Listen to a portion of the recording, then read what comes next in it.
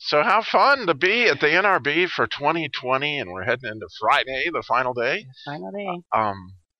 And we have all sorts of fun stuff lined up for you today on Kingdom Pursuits. How does God take your passion and use it to build the kingdom? Well, how about save a life?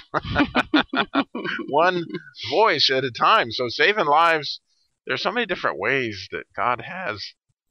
That's his specialty. Yes, life is precious to him. So we have Kendra Martin with us, and she is has this beautiful pin. She's been handing out all over the NRB. Well, I'll let you describe it. Okay.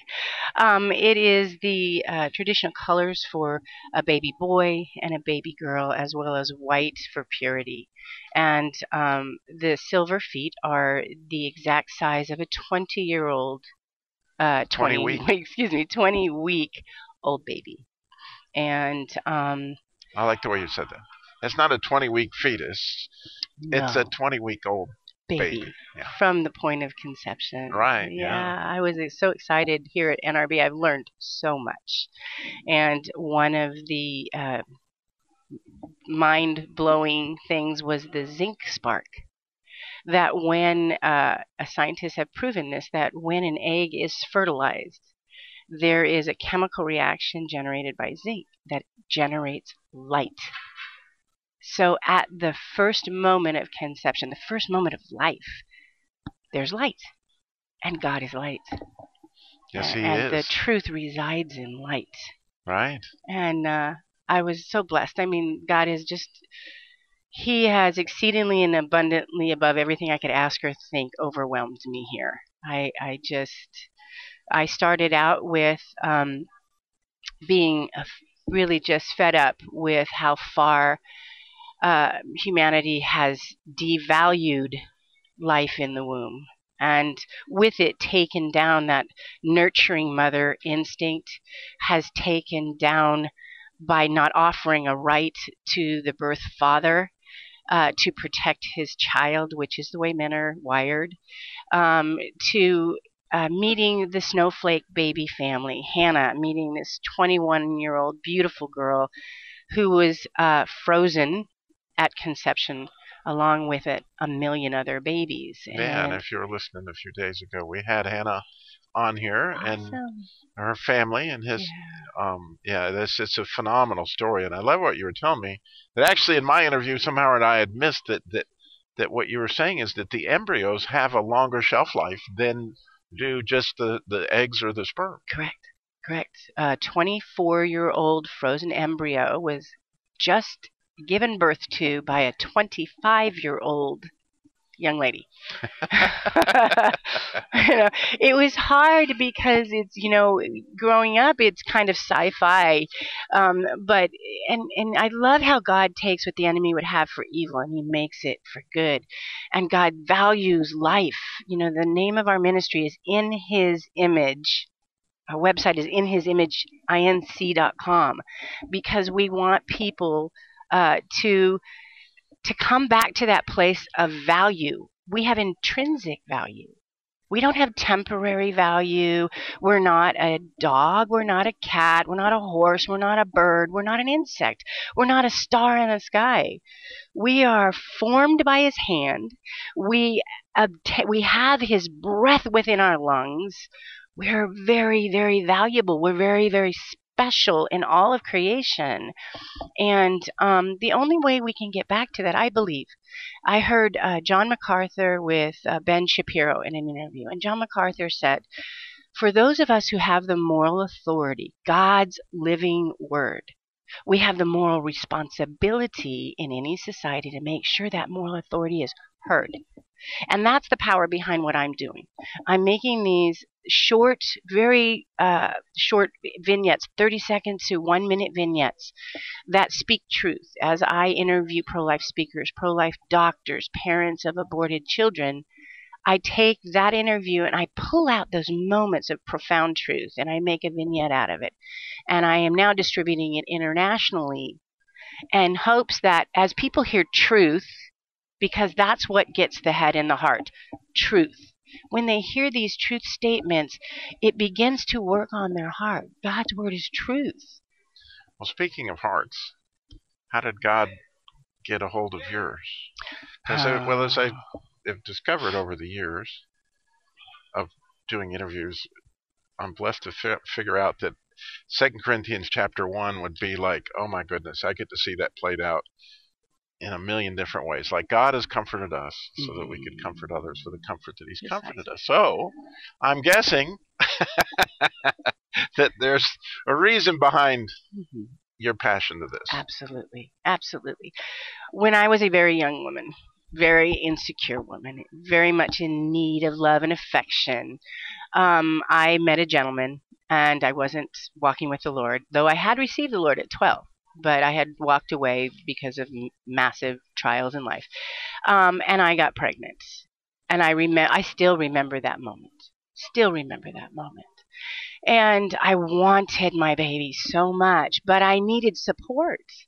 I needed arms around me to hold me up because I was isolated in a sea of lies. Even my own family, unfortunately, my father, they counseled me not to keep the child because I needed to be in a relationship where I knew I was loved for me, not because of a burden of a child. And though I really wanted this child, unfortunately, I did succumb to the pressure. And I'll never forget it. It's it's there. It's imprinted. Thankfully, later in life, God came along, and I just by studying His Word, not just knowing God, but studying His Word, I read and I learned that life is valuable, and He has a reason for absolutely everything.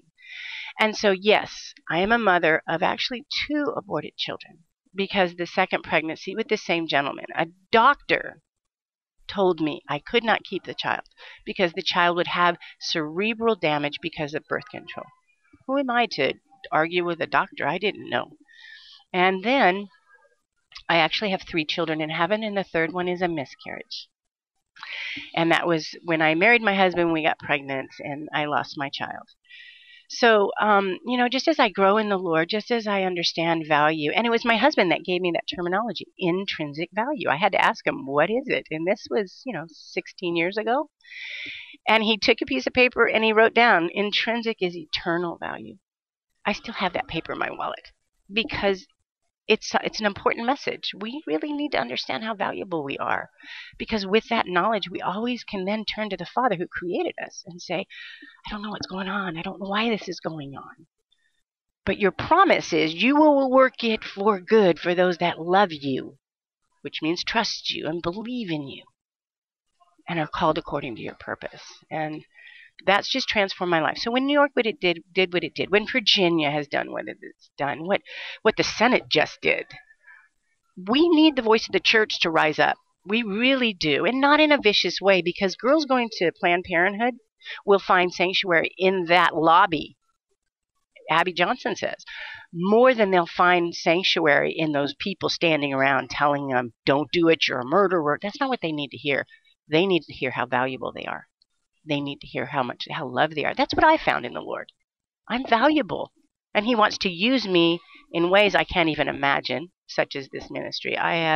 He's blowing my mind. If I just am empty of myself enough, He comes through and I get to touch lives. Yeah, the word that comes to my mind, Kendra, is grace. Yes. And I think, unfortunately, it took me many, many, many, many years to even begin to understand the concept. But I think that I would say that, Isaiah 61, Jesus said, I came to set the captives free, give sight to the blind, release for the prisoners. But then He says, I came to declare that this year, Kendra Martin is my favorite. I think we all are.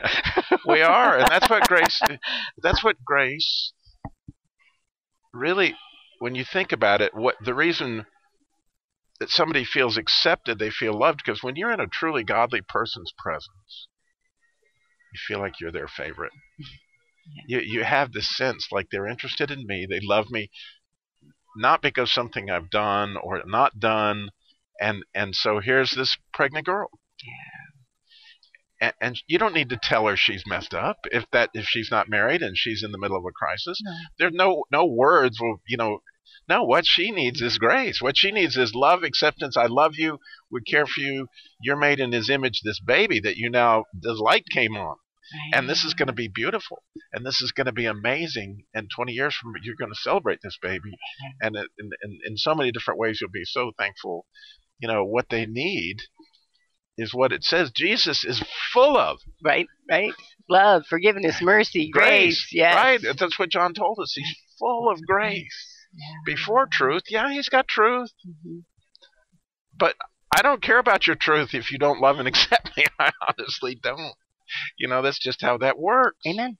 We're all built that way. We all want to be accepted. We may deny it, but we all want to be accepted. We want to be valued. And it all gets down to the fact that we are valuable already.